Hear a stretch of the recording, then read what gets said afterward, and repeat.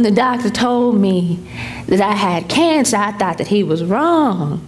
Because see, I work for God. I'm busy about his business. He wouldn't let that happen to me. No, this was not in my plan. I just happened to fall in love with your man. And he grabbed me and he said that I always wanted to be a big girl. So he was going to show me what big girls do. And I wanted to cry and say, I'm not a big girl. I'm just 9 years old.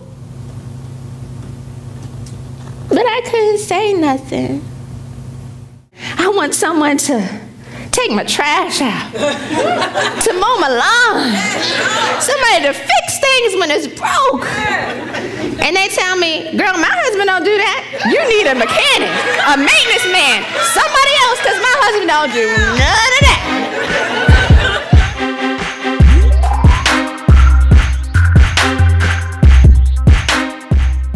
I don't know your issues. I know mine. It's a list of them, right? I know my issues. And I know that sometimes we can find ourselves feeling overwhelmed, frustrated, tired. Some people's issues is their husband. Some people's issues that they want a husband. Some people's issues that they want kids. Some people's issues is you got kids. You know, it's just, you know, people just deal with different things. And I don't know what it is, but it's not too big for God. Come on, yeah. It's not too big for him. And so we need to recognize that we serve a God that is all-powerful. He's all-knowing, and he truly loves and cares for his daughters. That would be us in this room. He cares for us. And so just as that woman stepped out and said, I'm going to go to Jesus with my issue, we need to do the same thing. We need to go to him with our issues, trusting him to do something about it, because we can't do it on our own.